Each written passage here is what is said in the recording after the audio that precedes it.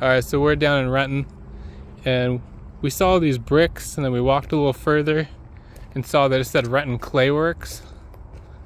Check this out. There's a bunch of bricks over here. Look at that. I guess because it was the Clayworks, they have all these extra bricks. That one has like a, it says something. N-T-O-N. Huh, let's see if we can go up there real quick. It's pretty odd. Look, there's a brick growing into the tree.